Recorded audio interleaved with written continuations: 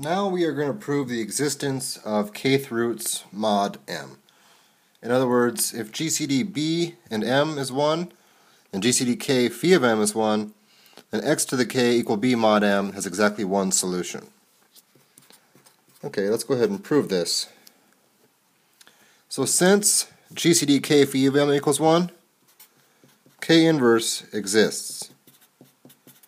In other words, k inverse congruent to 1 mod phi of m. And what I mean to say k inverse exists mod phi of m by the linear congruence theorem, which is satisfied because GCD k phi of m equals 1. Okay, and this says phi of m j equals k inverse minus 1 for some integer j.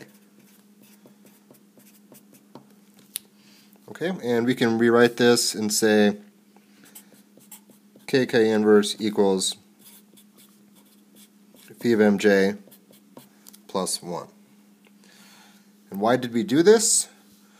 Well, because we're going to claim that b to the k inverse is a solution to the equation x to the k equals b mod m. And to show that, let's take it to the power k.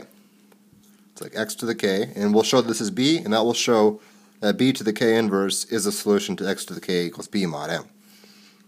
Okay, well by this equation, this is equal to b to the phi of m j plus 1. But this is congruent to b mod m by Euler's theorem.